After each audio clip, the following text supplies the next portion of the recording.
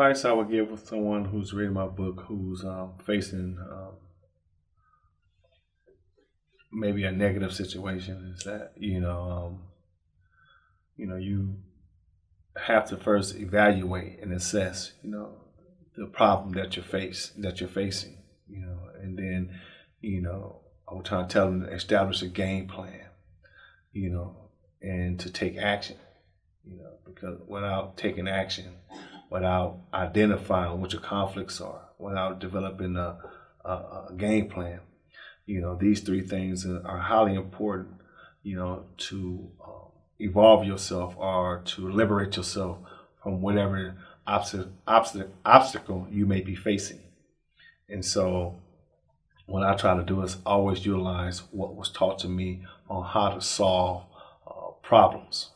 And like I say, through Mr. Brown, Jim Brown, the Hall of Fame football player, and teaching us life skills, these were some of the things that was missing from us. And we was taught in a more negative way on how to deal with issues and conflicts. But when I was taught the proper way of doing it, there's a quick approach. We taught within our life management skills curriculum, and like say for instance, if me and you had a instant situation, first thing we would train ourselves is to eliminate the negative, establish the facts, and choose our best options. But if we take the negative out of it, the options is going to be positive. The fact of the matter is that what happened happened. But as long as we're not, consumed with the negative, we're not reacting in a negative way. Maybe he had a bad day. Don't worry about it. I apologize. Oh, okay. Then the options are going to be positive. But there's a real way to deal with real issues that affect you that's maybe systemic.